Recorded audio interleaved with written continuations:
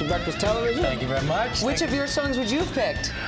Well, I don't know. Maybe so. Well, that's an old song. I've heard that song a lot. Yeah, maybe played it once or twice. Illustrious career you've had, and I guess let's kick it off and say congratulations on the being an inductee for the Canadian Music Industry Hall of Fame. It's a huge deal. Thank you. Yeah, we're heading off next week. We're doing a show at Lee's Palace to kind of kick off this new live record that we just did. Right, congratulations on that. Thank you. Thank you.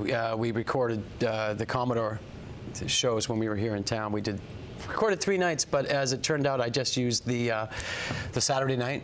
It turned out to be the night that we used for the show. Straight through. Straight through. I pulled a few songs. Actually, I pulled that song. I've heard you say before that is one of your least favorites. Well, it's not that it's just that it's 20-some years ago. Yeah, that's true. And you move on, you know. But you still crush it. I don't mind doing it here and there, and that's fine. But there's been so many records since then of so many different songs. But let's talk about the Commodore. Don't you have like the world record for most sellouts there, or something crazy like that? As far as I know, I think it's Tragically Hip and myself. Like it. And there may be someone else, but I'm not positive on that. I think 5440's up there as well for most consecutive shows. 5 nights is what we did in '89. And actually wrote a little thing about it the other day because I was kind of explaining that, at the time, I think, when you first start and things start going well for you, you don't really embrace what's going on. You're so busy getting on planes and trying to fulfill this thing and that thing. And I remember it was one of the first times I kind of sat back and went, wow. This is going pretty well, 5 nights at the Commodore. And I remember being quite, just really genuinely excited. When I first moved here when I was like 18 or 19, that was like the venue, and I got kicked out of there when I went to try to, well, not kicked out, but they wouldn't let me in when I went to go see a show when I was a kid. And so that was really amazing feeling at the time when I kind of stopped long enough to kind of realize that, hey, I was making a go of it, But I'm really excited about this new record, and you brought up the Hall of Fame thing. We're doing the show at Lee's Palace, and then I think it's the next night that we do this Hall of Fame induction. See, when you look back, and it's so great to see a musician with this type of longevity in the business, what do you remember about your very first time on stage when you realized, hey, this is going to be my way of life? When was the first time? I guess. I started out playing in a band around Saskatchewan when I was 13 to 16. And when I was 16, I opened up for John Lee Hooker. That'll do it. At the Education Auditorium. Oh, wow. And I got to meet him, and I was already a huge John Hammond Jr. fan, and that same year I opened up for George Thorogood, and that was, amazing. And then I moved to Winnipeg and got my first job at the Winnipeg Folk Festival at a afternoon workshop where I got my name in the program, and and from then on it's been just go. Let's talk about your guitar collection, because you did a showcase up at Whistler when I was working at the Shore. You did the first ever Music on the Mountain Fest that we did, and I just remember you having this lineup of guitars off to the side of the stage. Like, do you have a little guitar problem like I have a shoe problem?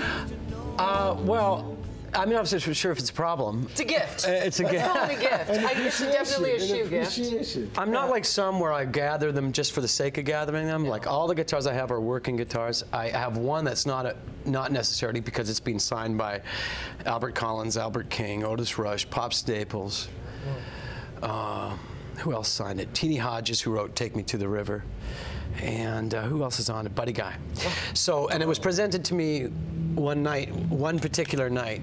I hosted a thing in Montreal years ago where they all played the same night. And of course, a lot of these guys are gone now. So that's one I don't play. It's a pink Stratocaster. A pink Stratocaster. But every other guitar I have, they all have a place. They all get played. They don't just sit on the wall, Small follow-up question. Did you secretly buy a guitar without telling your wife about it?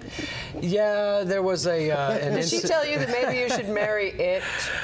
There was an incident relative. Arms are folded. Here's the body language of Colin. Oh, damn. Well, what happened was I had put an order in on a guitar, and I didn't tell her about it because, doesn't have to know everything about everything. Business decision? Look at these guys. It was a business decision, exactly. He's an artist. He does these things. I did the Bro Jake show. Right. And He sold me out. Because I told him about I just kind of mentioned in passing that I've got this guitar in order. I'm really excited. This guy should be here anytime. And I think he forgot that this was a somewhat clandestine event, and he mentioned it right on the air. And my wife, who doesn't usually listen to interviews, happened to be driving somewhere and had the radio on. So my cell phone rang as it was being said. My cell phone rang, and I went, "Oh no!" So busted. So yeah, I'm so busted. But the bright side of it I love this. It's my new Strat, and I just love it. So I'm glad you love it. Is there anything sweet you want to say to your wife that might be watching this right now, and just reach out? It wasn't so bad. Hey, new guitar, needed it, had to have it, right? Serenades to follow. I'm with Colin in this. It's important. Yeah. Yes. I did not have a white Strat, so. Right. Yeah.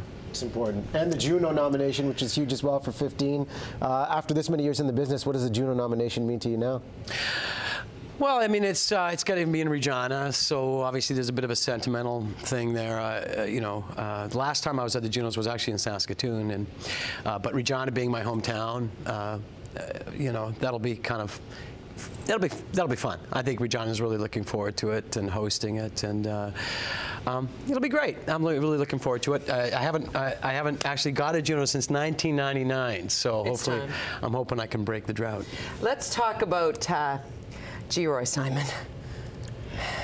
Now, we're a little jealous that he's a member of your Saskatchewan Roughriders now. That's right. That's right. Yeah. So do you split your allegiance, or are you a big Roughriders fan? I mean, most people from Saskatchewan are born in green. You can't change over. Right. You can't. It's not allowed.